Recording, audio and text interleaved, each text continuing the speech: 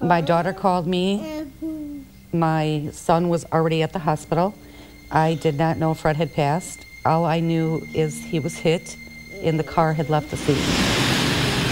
The car with a hit-and-run driver at the wheel striking her son Fred Schwartz, January 26, 2017, on this stretch of West Court Street in Flint Township, just east of the I-75 overpass. Wanda, soon learning memories made with her son would be all she'd ever had.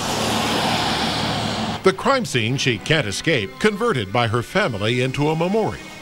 It's heartbreaking just to know that they hit him, they left him, there was no comfort for him. There was no one beside him while he was passing, and they didn't even call for help.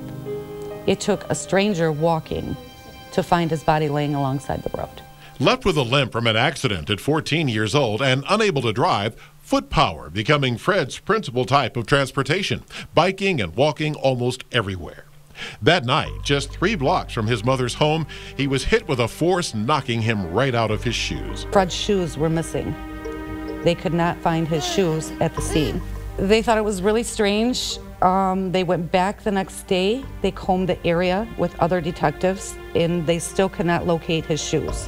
But within days, a family member helping with the memorial cross coming up with the shoes. They were sitting nearby in the grass, missed by the detectives, Wanda says, shaking her confidence in their investigation, eventually growing cold. I miss my son terribly. He deserves justice. Wanda turning to Crime Stoppers for help, putting out a PSA in hopes someone seeing something that night will share what they know. Police are quite literally trying to piece together enough evidence to close this case.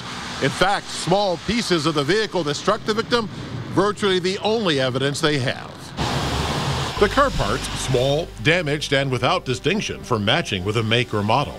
Their burgundy color, too common to yield clues, being examined by the Michigan State Police Crime Lab.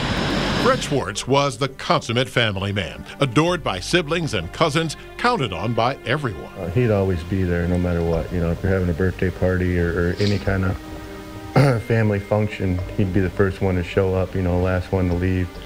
It didn't matter, you know, he would find a way to get there. Fred's mother clinging to hope and common human decency that sooner or later someone will do the right thing. For somebody to hit someone and just leave them and not even call for help, it makes me wonder what kind of person can lay their head down and sleep at night. Because they should be haunted by that same thing. Very haunted, yes, very haunted. Frank Turner, WNEM TV5.